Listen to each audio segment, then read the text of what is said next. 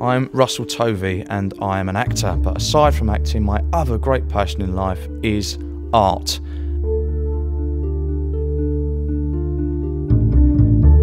Tate Modern has brought together over 100 works by Marlene Dumas for this new exhibition, titled The Image as Burden. There are paintings, drawings and collages in this humongous show, the biggest exhibition of her works to be staged in Europe, and it ranges from her earlier sketches to newly finished portraits. You come to a painting here, one of the first ones, of a girl called Helena. I suppose it's called Helena's Dream, and it's really sweet. Her eyes are closed and she looks like she's dreaming. There doesn't seem to be any sort of fear or pain behind the eyes. She seems quite content and calm. There is a work here called The Painter, which is Dumas' daughter. And she stood there in her birthday suit, looking at the painter, completely innocent. Just like, here I am, mummy, paint me. And she does. It's a beautiful piece.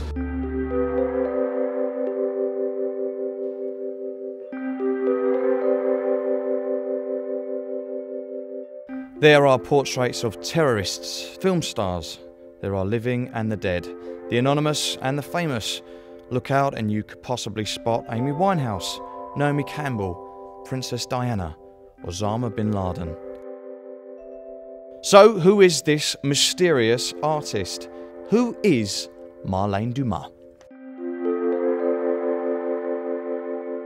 She's actually one of the most amazing ladies. She's incredibly serious about her work, but doesn't take herself seriously at all. And I think for her that's important.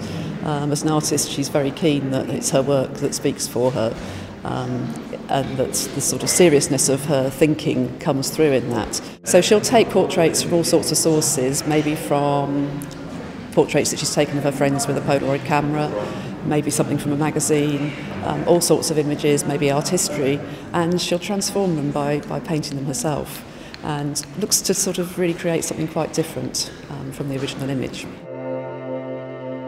We're now in room 13, and behind me are 22 studies pinned to the wall, portraits with the title Great Men. These are men that have contributed so much to humanity in science, art, literature, sport. There's Justin Fashanu there, but these great men were persecuted in their lifetime and still are around the world for their sexuality. And Marlene has decided to celebrate each and every one of these men. They're here in this exhibition being celebrated.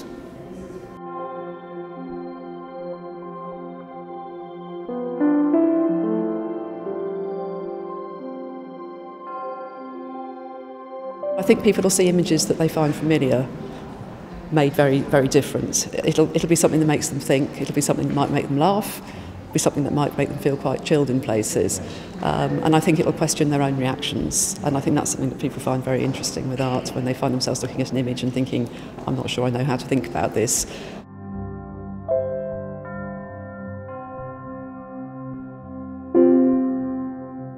I've just met the artist.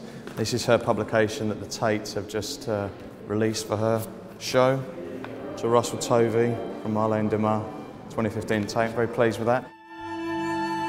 This exhibition is on until May the 10th, and absolutely you must go if you can.